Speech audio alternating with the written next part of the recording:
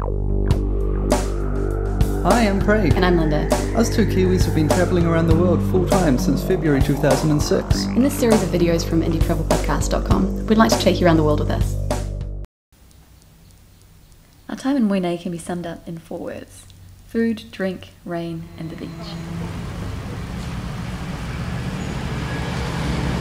So at the risk of being a total cliche, I've decided to have banana pancakes for breakfast, which I've heard is all you eat when you do a tour in Vietnam and Cambodia and Laos. But, well, let's see what they're like. Yep. Looks like pancake with banana in it.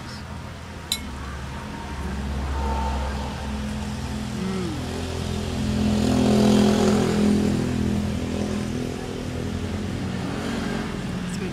It's very good. I can understand why it would be annoying having this for breakfast and dessert every day, but certainly once a week, not a problem at all. I'm quite excited. I've got the coolest drink ever. Look at this. Not only is it a coconut, but it also has a little lid. Look. And I can eat that little bit of coconut if I want to. I think I'll just drink the juice.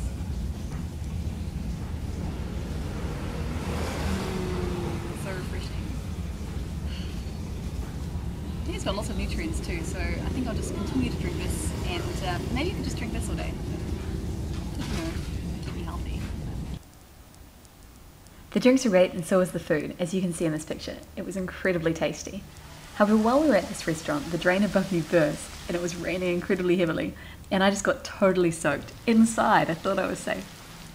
This restaurant's called Mango, but we called it Monsoon because it seemed like every time we went, it started raining really heavily.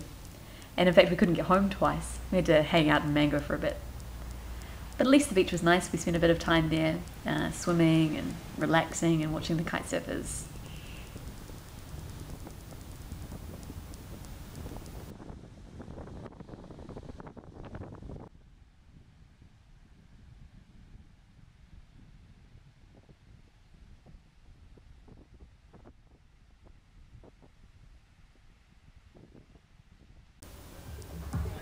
The beach is also a good place to have a drink, watch the fire dancers and sit around the bonfire, which is what we did on our second to last night in Mui Ne.